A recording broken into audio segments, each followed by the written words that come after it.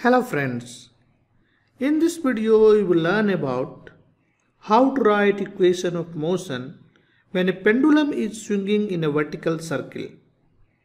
So this problem says a ball suspended by a spring swings in a vertical plane at a given angular amplitude such that the acceleration of the ball are equal at its extreme and bottom position.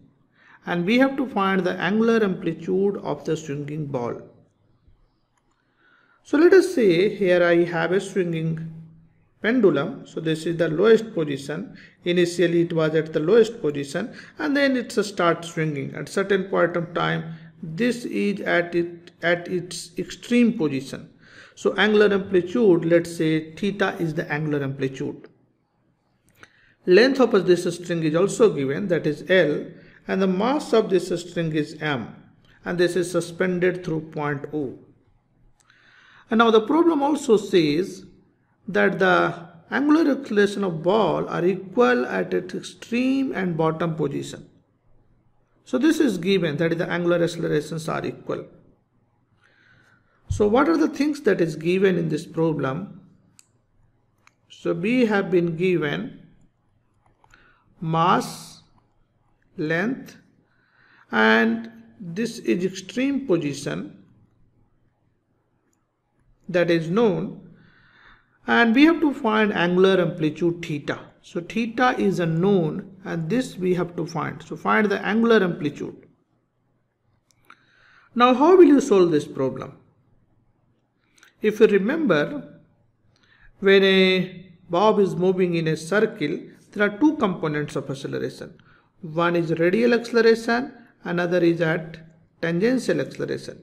And we have to consider two positions. Position A is the lowest position and position B is the extreme position. So if you remember, radial acceleration is nothing but v square by r, and in this case r is L, and tangential acceleration is nothing but dv by dt, and which you can also find force in the tangential direction divided by mass in the total mass of the object. So let us first discuss point B. So at B, what will be the radial acceleration? That is v square by L. Now, so this is the extreme position. This means velocity is basically maximum. The position is maximum. This means velocity has to be 0. That's why, otherwise it will go further. So velocity at the extreme position is 0. So this is 0 square by L. So radial acceleration is 0. Why this? Because at this position, this is extreme position. That's why this is happening. So this is because this is extreme position. Otherwise, velocity is not 0, then ball will rise further, and then this will not be an extreme position. Some other position will be the extreme position. Now what will be the tangential acceleration at this point? So what are the forces that is acting? So you can see one force will be acting like in this direction, and this will come from the component of mg. So mg is acting in the downward direction. Now this mg will have two components. One component is in this direction, this angle is theta, so this will be mg cos theta. Another component will come in this direction, and this will be simply mg sin theta. So let me write, so this will be mg sin theta. So force in the tangential direction is mg sin theta. So we can use this expression ft by m to calculate the acceleration in the tangential direction. So mg sin theta, this divided by mass, will give me acceleration in the tangential direction, that is g sin theta. Now let us consider the lowest point, that is point A. So at A, what is happening? So forces are acting like this. So this is tangential, so there is no component of the force in this direction. So I can say in this case tangential acceleration is 0. What about radial acceleration, that is v square by L? So we have to find B. So how will you find B in this case? So you have to use energy conservation. So you see, I can make a line something like this. And then what will be this length in that case? So this length will be, so how much will be this length? So this length should be, okay. So this length will be L cos theta. So this is L. So this will be L cos theta. So let me simply write this length is L cos theta. So this length is L cos theta. So from this distance to this distance, this length is L cos theta. So we have to find V square. So we can use energy conservation to find V square. So if I use energy conservation, so loss in potential energy. So loss in potential energy is mgh, and h in this case is cos theta. So loss in potential energy is equals to gain in kinetic energy, and kinetic energy, let's say at this point velocity is v. So this is equals to half mv square. So from here I can write v square is 2gl cos theta. So now I have radial acceleration. So radial acceleration will be v square by L. So radial acceleration will be 2gl cos theta. Now the question says that the acceleration of ball are equal in extreme position and bottom position.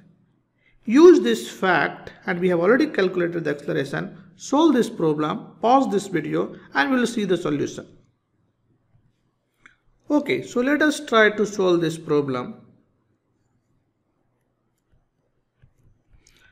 So basically there was one mistake here. This h will be, this will be not L cos theta. So this h I need. So this h is the loss in potential energy. So this will be L minus L cos theta. So here I have to write mg L minus L cos theta. So this will become, so let me write it here.